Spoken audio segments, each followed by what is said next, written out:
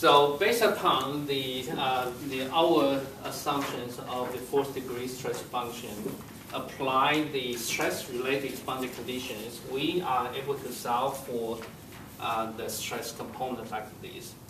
And now, if we proceed, we want to find out is what is the displacement.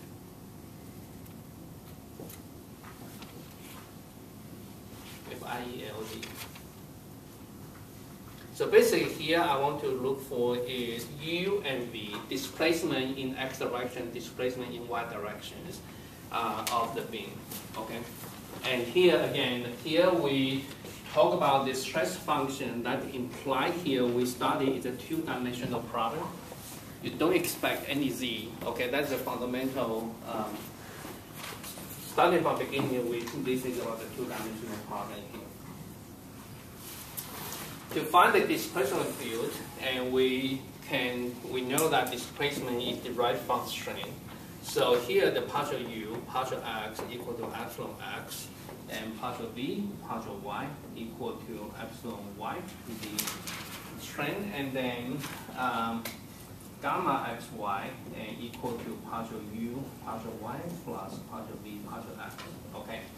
So we know to determine the strain, the displacement, we start from Hooke's law.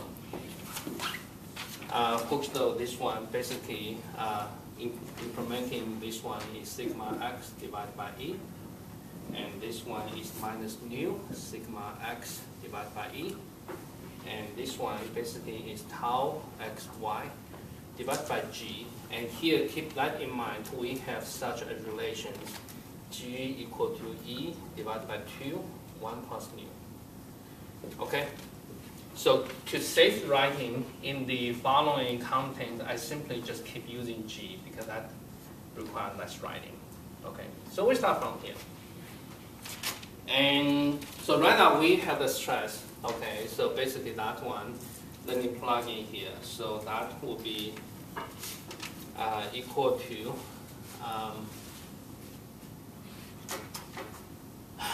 this one still has a lot of the writing here.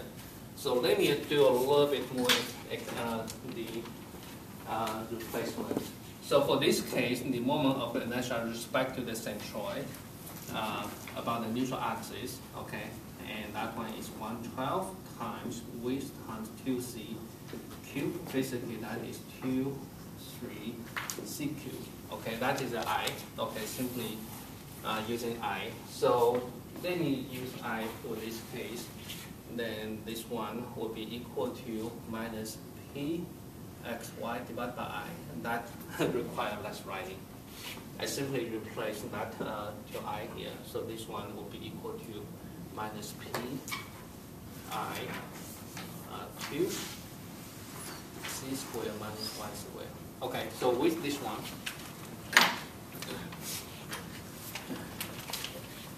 so by plugging this one, this is minus P xy and EI. Okay, so this one is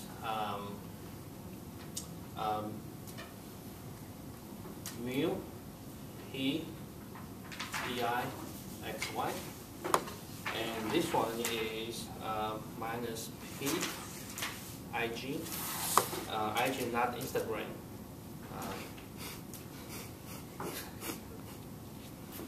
Okay, so here from here you can see basically here we have a partial derivative of the displacement component, and that as a function of the xy. So proceed a detailed calculation, we can do the indefinite integral individually, and we see what happens. Okay, so from here u is equal to minus p. We just be a patient a little bit, and x squared y plus, for example, alpha y, and this one v equal to, again, to the indefinite integral, and mu p and 2ei and xy squared plus beta x. Beta alpha are the integration constant. For u, because we take the indefinite integral over x, so we have an integration constant that should be function of y, right? We make that general. Good? Okay. And now for this case, for this one, we have the UV appeared. We simply plug in the UV, the template of the UV onto the left-hand side, and must equal to the right-hand side. For the third equation, that provides us additional condition, hopefully can solve for alpha and beta. So let me plug in here. So basically that is equal to, on the left-hand side, plug in UV and px squared 2ei plus partial alpha, partial y, partial p, and 2ei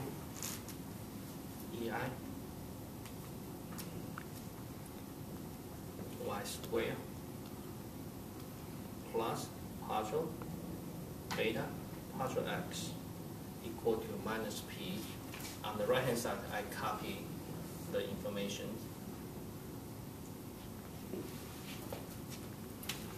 Okay, so this is a function of y, and this is a function of x.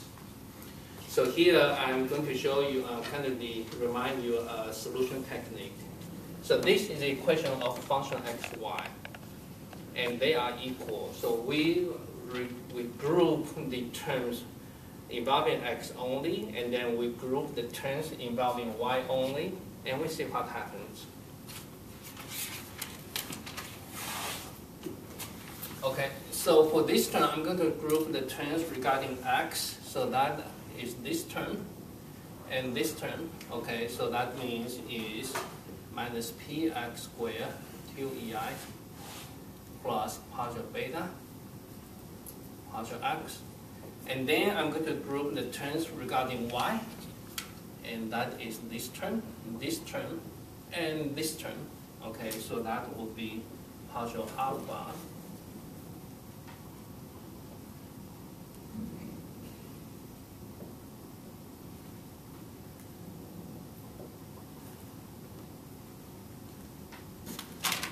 Q IG P to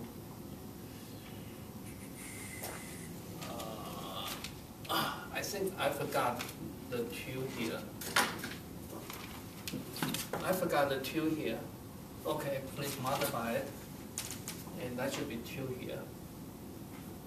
Okay, everything should be right. So now remaining, we only have a constant. So I keep the constant on the right-hand side. So that is minus P C squared 2IG. Okay, so come to here, you can see this is the term of the function of x. This is the term function of y. That equal together must be equal to a constant. So the only possible way is this term is a function of x, that is a constant. This term is a function of y, that is a constant. Both constant at the top together, that could be possible constant, right? That's the only reasonable pattern. So here, let me say this is a constant a, and let me say this is a constant b. Okay. So in this case, we have is this a plus b. Let me write down here. A plus b equal to this term minus pc squared 2ig. Okay. So keep this in mind, and then what is our a? And our a equal to this one. Okay, so if this is equal to this one, that means I'm going to again do the one more indefinite integral over x and over this equation to obtain the alpha and beta. Right now, our job is to find out what is alpha and what is beta. Okay, so you know the strategy. The whole calculation will be a little bit tedious, but I hope you keep the big pictures. Good? Okay. So for these equations, let me call this equation 1. So let me call this is equation 2. So equation 1, we do the integral on x. Okay.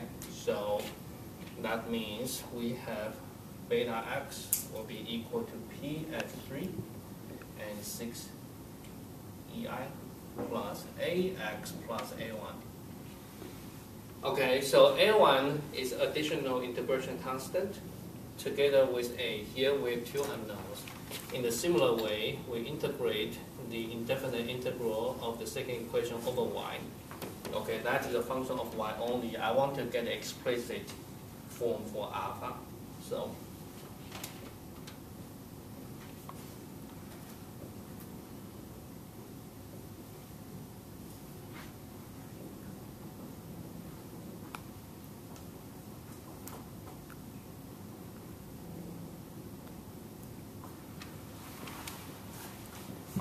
okay, good, good.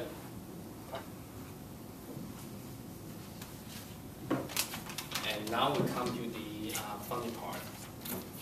So right now we have the alpha and beta, and allow me not to rewrite everything.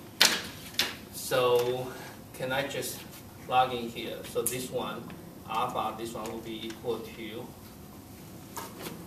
minus mu p. You can write it out quickly, okay?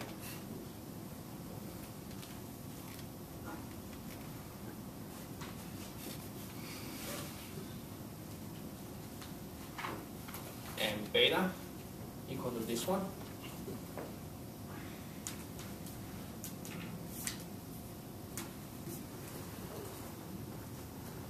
Good.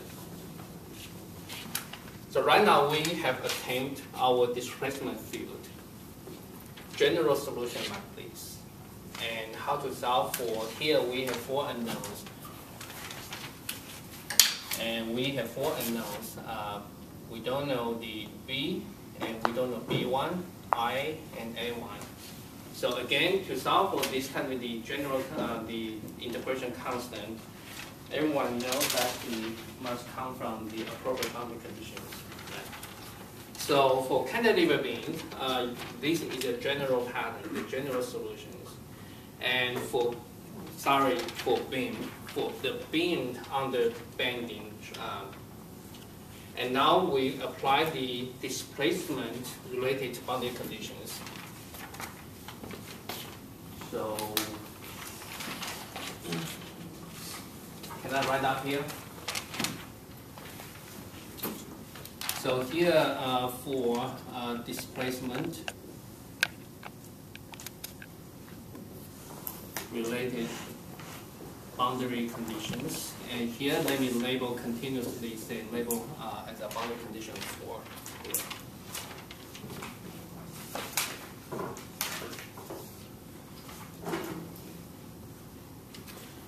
At least right now,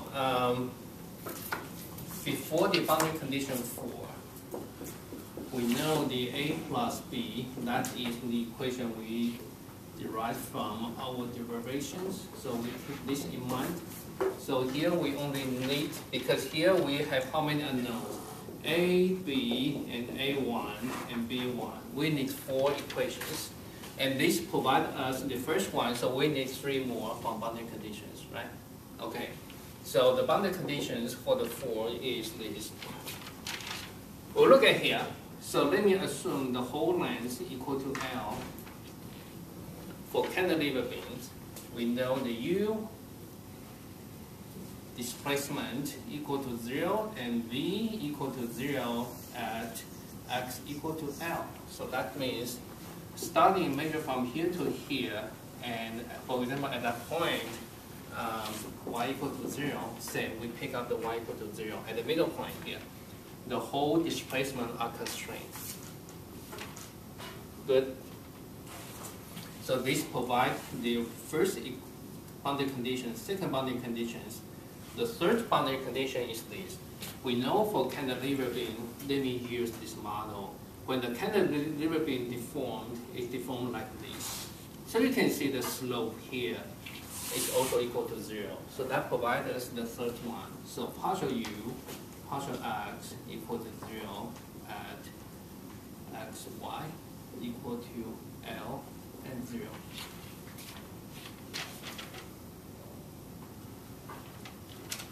not partial u, partial x, partial v, partial y. Sorry. Diffraction, the slope of the diffraction equal to 0. Good? Okay. So from here, these three boundary conditions provide us three equations. Plug, in addition to this one, 4 equations. We are able to solve for A equal to minus PL squared and 2EI, and B equal to, long writing, PC squared and 2IG plus PL squared L squared 2EI, and A1 equal to P and 3EI, and B1 equal to 0. So up to here, we completely, if you plug in those numbers into here, we solve for the displacement field that is specific for cantilever beam.